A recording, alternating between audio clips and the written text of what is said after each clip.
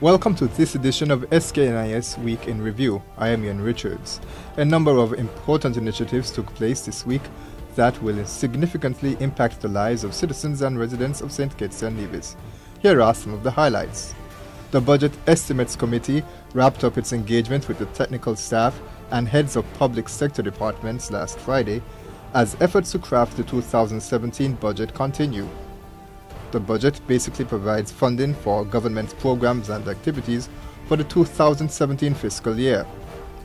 Deputy Financial Secretary Calvin Edwards said major investments will be made to upgrade the national security infrastructure.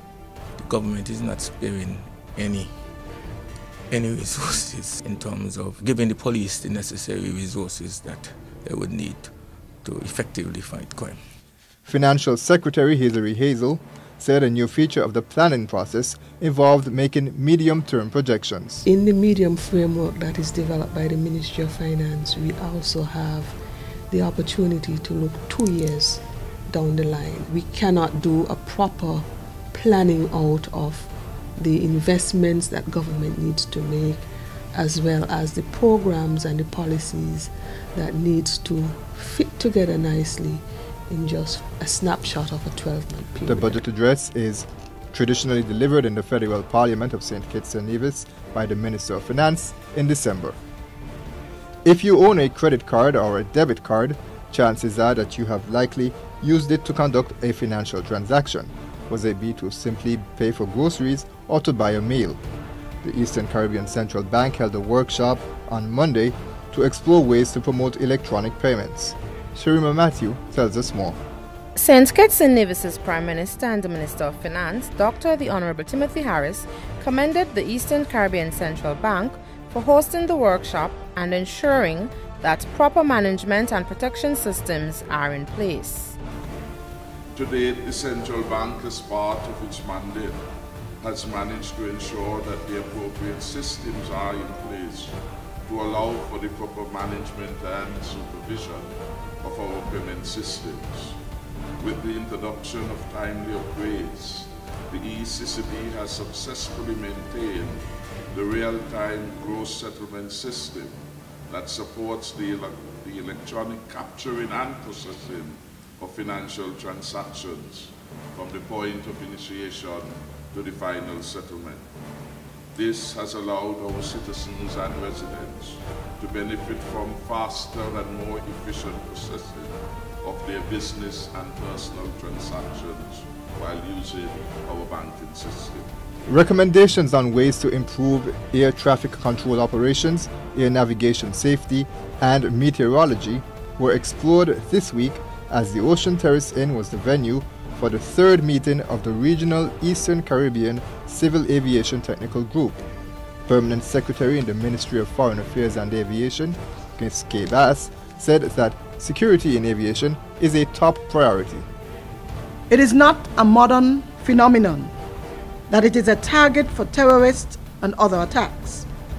It is therefore imperative that all stakeholders, albeit state or private agencies, individuals or groups, remain steadfast in the goal to maintain safer skies.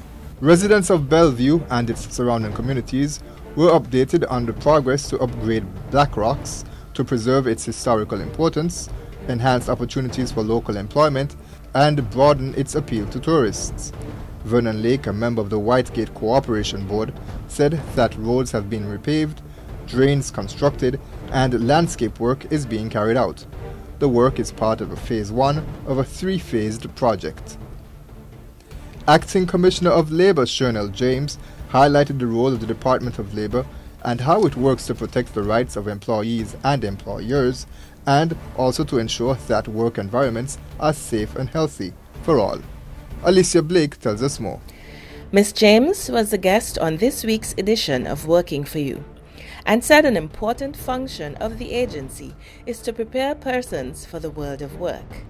Topics include how to write a resume, how to dress for a job interview, what employers look for in staff, how to maintain a job, and the responsibilities of employees to ensure the business succeeds.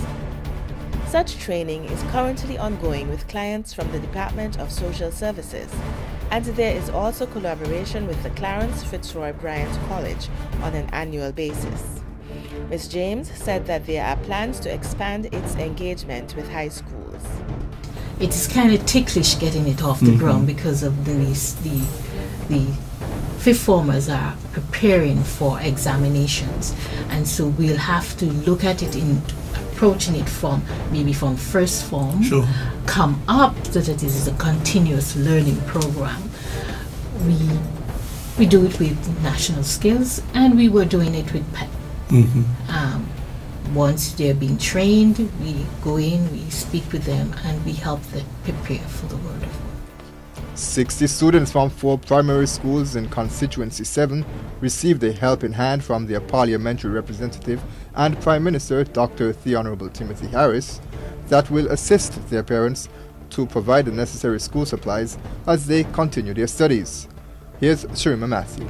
A total of EC $30,000 was awarded to 60 students from the Joshua O. Williams, Edgar T. Morris, Violet Petty, and the Estridge Primary Schools at the 13th Annual Help a Child Program ceremony held on Wednesday, October 19th at the Estridge Moravian Church in Mansion. Prime Minister Harris spoke about the value of a good education and its correlation to a prosperous society. Nation building needs a foundation. And like every house, if the foundation is shaky, the house will fall down. Education is our foundation. It's the bedrock that enables us to build a better nation, enables us to know how to live in a way that distinguishes us as an international player, and which is a mark of our cultivation and civilization. It's important, therefore, that we all work together in unity to create the right environment for learning. That means that we value and support our teachers in the important work that they do in inspiring our young people to develop a love of learning. And the month of youth in St. Kitts is fast approaching. Acting Director of the Department of Youth Empowerment, P.A. Liburd, said plans are being finalized to host a number of activities in November. These include a church service, youth business fair, a national youth forum, youth talent fest and rally, youth service awards and gala, and the 25 most remarkable teen awards. The reviewing of the federal youth policy will feature prominently during Youth Month.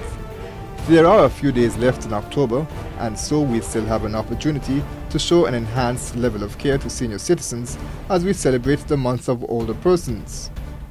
This month, a group of senior citizens from Nevis came to the sister island to socialize with colleagues and peers. Alicia Blake has more. Minister of State responsible for social services, Honorable Wendy Phipps, greeted the seniors and reiterated government's commitment to ensure their well-being. Also this week, Ruby Thomas of Newtown celebrated 96 years of age.